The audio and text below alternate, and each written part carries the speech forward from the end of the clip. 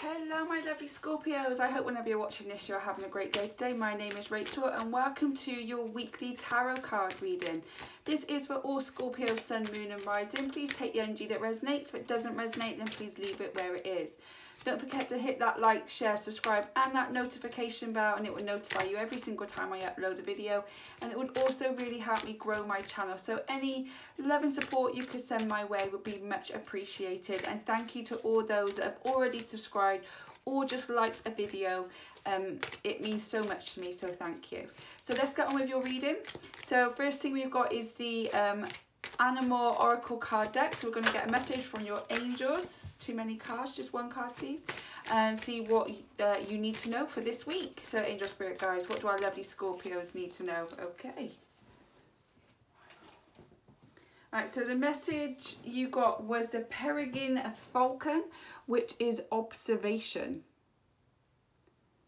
Okay, so maybe you need to sit back and observe something.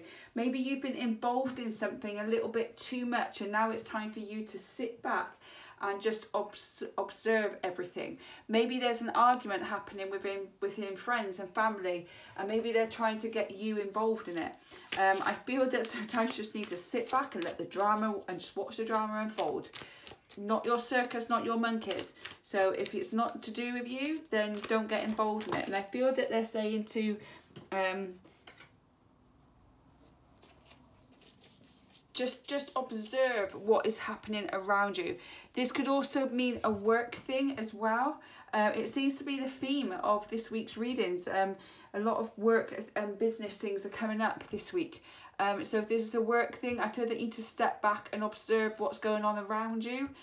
Maybe you're too involved in something that you're not getting the answers that you're looking for, and to step back and and then just see what's going on, what the reality of everything is. Ten of Cups has come out already with the tarot, so that's happy ever after. You've also got the Chariot, and let's get one more card. Okay, and you've got the Two of Swords, and on the bottom of the deck you've got the Nine of Swords as well. So there's a little bit of air energy here, so you could be dealing with Libra, Aquarius or Gemini here. Okay, so the Ten of Cups is your happy ever after. For some of you, I feel that maybe you've gone and you've sat back and you've observed things that are actually going on. Maybe you've gone away, maybe you've just kind of gone within, and maybe like either you have done or you're about to just stay indoors for like a weekend and just really kind of see what's happening around you and really kind of look at all aspects of your life. And I feel because you've done that, you're going to make some big decisions with your life and which direction that you want to take, whether that's in a relationship, a work thing, maybe even a location change, whatever it may be. And when you make those changes that is going to be right for you, you're going to get your happy ever after. So if it's a relationship, you've decided that you want to pursue a relationship, or whether you want to try again in a relationship, or whether you've just decided that you just want to be by yourself for a while, whatever it may be in a relationship wise, you're going to have your happy ever after. This could be a work thing as well. Maybe you're thinking, oh, maybe I just need to go and branch out on my own, maybe I need to go and find another job. Whatever it is, whatever decision that you are going to make, because you took that time to sit back and observe what's going on, you are going to have your happy ever after. And if you haven't sat back and observed yet, I think maybe this is a sign that you need to do that, or maybe it's something that you've been thinking of and the universe is just encouraging you to do that. When you make these decisions about your life, you've got the Chariot card. The Chariot is about moving. You have to take the lead here and start moving towards something. So if it is a new job you want to go for, promotion you want to go for, if you want to branch out on your own, it's time to stop thinking about it now and actually start doing. If you want to pursue a relationship or whatever it may be, stop thinking about it and actually start taking action. So the Chariot card is all about moving forwards. You've got the horses and carriage here, and they're running towards you. It's like, come on, I'm going to pick you up on the way, let's go, we need to move. And I feel this could be you. It's like you're running towards something to pick something up on the way, whether that be a person or whatever. It's like, I need to go and get this now. I need to pick it up. The thing is, at the moment with the Two of Swords, you're kind of standing in your own way. You've got a decision to make, but you've got the swords crossed over in front of you. You need to uncross the swords, take off the blindfold and see what's really there. You can't make the decision. You can't move forward if you've got your blindfold on. Okay, this is the thing. This is why if you haven't already, trying to sit back and observe, you need to take that blindfold off and see what's really, really happening. So that you can make those decisions for the best thing for your life. Not everybody else is what's best for your life, but you need to take that blindfold off, and then you can make the decisions that's going to be right for you. Because I feel at the moment you're in a place of, with the Nine of Swords, a place of anxiety, stress. I also feel that maybe you are healing something, or something's happened and you need to kind of move forward from that. And maybe that's what the Chariot card is as well. Once you let this thing go, then you can start moving forward towards your happy ever after. But you need to let something go first, because at the moment, this thing you're not letting go with the Nine of Swords is causing you depression, anxiety, I think a lack of self-worth, I think a lack of self-esteem. You're doing okay, but you know you could do better. So you need to kind of let some things go so that you'll be able to, with the Chariot card, you'll be able to move forward. And I feel that you've been kind of lying to yourself a little bit about a situation. And that's why you need to take the blindfold off and really observe what the reality is and the facts about a situation, rather than the things that we can easily make up in our own minds. So, angel spirit guides, what else do we need to know? What do they need to move forward towards? What do our lovely Scorpios need to move forward towards? Show me the cards I need to see. Okay. Got Judgment under the Ten of Cups. Yeah. Oh. Okay, you've got a bonus card here. So we got the Hanged Man. We've got the Six of Wands, and then you've got the Devil. And on the bottom of the deck, yeah, you've got the Moon card. So with the Judgment card underneath the Ten of Cups, is like everything that you lost, everything that you have had to deal with, and pain and all that. And you've been working hard, you sat back, you've observed things, you've looked at things from a different perspective, which then, like straight as I said that, I looked down, you've got the Hanged Man, which is looking at things from a different perspective. The universe has noticed that, and they're actually bringing that they're going to give you everything back that you lost. Okay, you really worked hard. You're not perfect. You've made mistakes. You haven't done things the way that you should have done things, maybe. And I feel that you are going to finally own up to it. Maybe even burying your head in the sand, thinking it's someone else's fault. They did this. It was all them. They did this to me. Maybe you've been in that mindset, and I feel that you are you have finally kind of stood up and go, I'm accountable for parts of it. Not all of it, but I'm accountable for parts of it, and I own it and I apologise.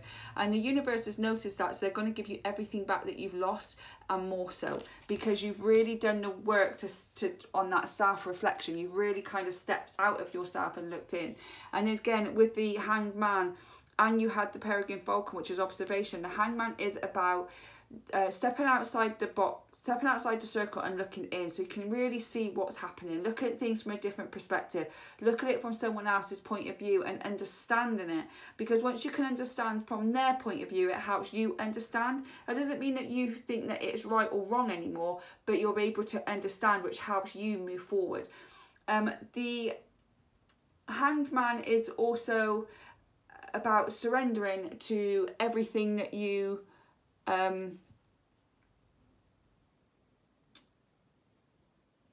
that you've been holding on to, everything that you want, everything that you've been working towards, that you just keep thinking you're hitting your head against a brick wall. Just surrender it to the universe and let them deal with it, and just focus on the next step, and then the universe will be able to move you forward with it. It's also about having patience. So even though you've made these decisions about your life and which direction you want to go in, it's all not going to happen tomorrow. It's going to take time, and you need to be able to have that patience to do it. And that again is surrendering that to the universe. It's about focusing on, what can I do next? What can I do next? What can I do next? Not what can I do to jump from A to Z. What's A to B? Focus on A to B, not A to Z. Once you do all that, and with the Judgment card, you are going to have victory. So the Six of Wands is you've got the victory. Everything's going to start turning and working towards your favour. It's going to work in your favour here. You've really, I feel like you've really done some self-reflection, and you've really observed the situation. You took accountability for yourself and any actions you would have taken it, which then set you free. You might have felt a bit shit to start with, like, oh, fuck, I did that, I did this, I did that. But ultimately, it is going to set you free because you owned up to it. And that is going to give you the victory that you want. That's everything that you've been desiring, everything that you've been really wanting deep down, but never thought that you could. It's all going to turn in your favour. You got the Devil card here.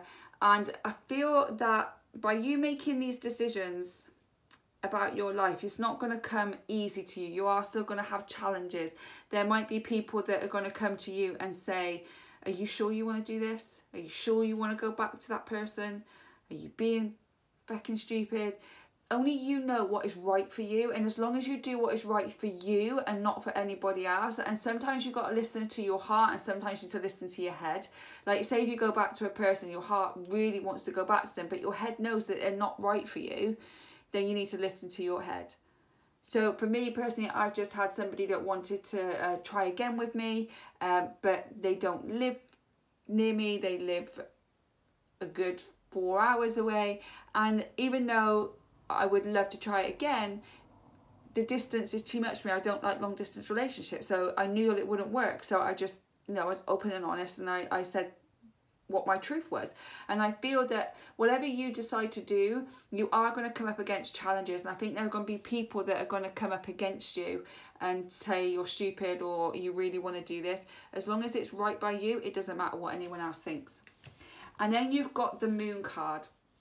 Again, Moon is about making a choice of staying where you are or moving forward. So with these people or situations coming towards you and kind of like trying to change your mind, really, and they mean well, they just want to keep you safe, but if it's not lighting you up, then what's the bloody point?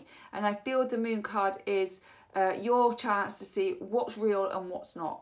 What's real to you and what's not real to you. And it's, do you want to choose the path of staying where you are, or do you want to follow the moonlight along this path that's over the mountains? You don't know what's on the other side of it, but you know it's got to be better than where you are.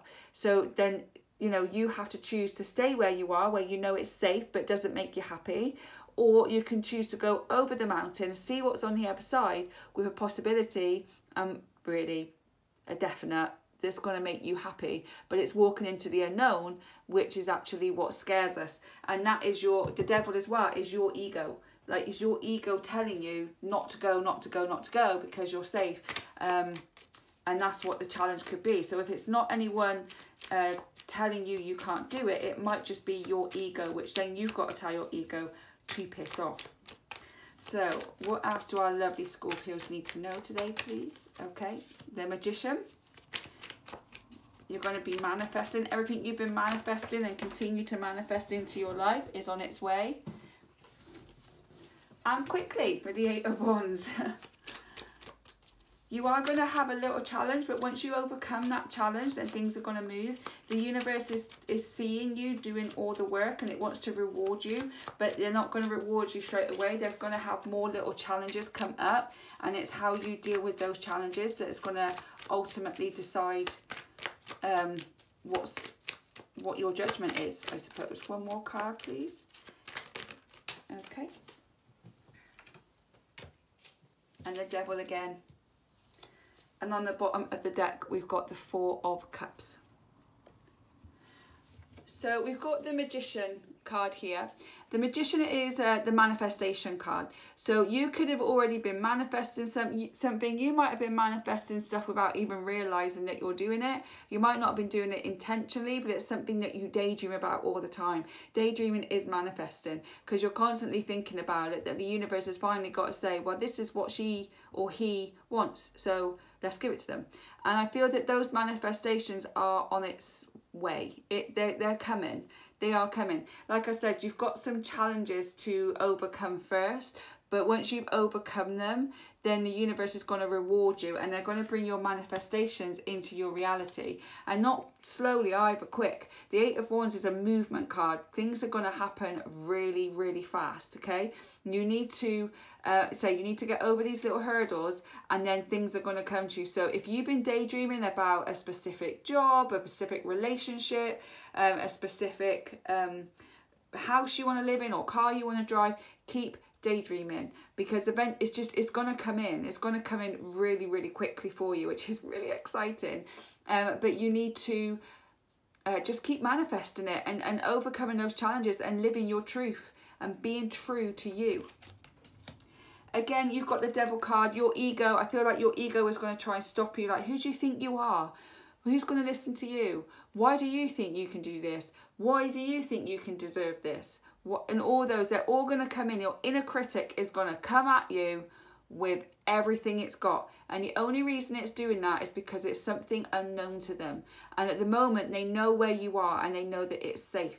And that's all your ego is trying to do, is to keep you safe. So it's your job now to quieten down your ego and tell your ego that you are perfectly safe and everything is going to be fine, and to trust you, and let's just take one step at a time. You need to quieten down your own ego here for you to move forward.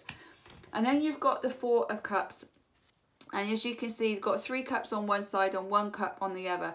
Don't get distracted, okay? Don't let your ego or other people distract you on where you want to go with your future. Sometimes they could be waving this lovely shiny object at you and making it sound absolutely wonderful when it really isn't what you want to do, not what you lights you up. So as you can see, they're going here like, look, here's this shiny object, here's this thing, come over here, come and see this. And you're looking at these 3 cups here going, I really want to go in this direction, but I'm feeling pulled because of loyalty and everything else to go in this direction. They're going to be fine. They're going to be fine. Okay, they're just trying to pull you back because you're doing something that they haven't got the guts and the balls to do, and you have. They don't want to leave their comfortable life yet, and you're making them question it and they don't like it. Ignore the shiny object and go with what you really want. Go with the 3 cups. That's what you really want, so stay true to you. Okay, my lovelies. That's all I've got. But before we do go, let's do a message from the Angel Answer Oracle card deck. So feel free to pause me if you want to, but ask yourself a question that you'd like an answer to. It could be anything to do with the cards on the table. It could be anything to do with something completely different. Whatever it is in your life right now, think of a question you'd like to know, and we'll get a message from the angel. So again, if you feel that you would need to pause me to think of your question, then please do. So angel spirit guys, please give me an answer to Scorpio's question. Please give me the answer to Scorpio's question. Show me the card I need to see. Show me the card I need to see. Okay, one more. Oh wow, did you see that fly? Okay. So in the near future, okay, and on the bottom of the deck, you've got romance. So in the near future, you are going to have romance coming into your life.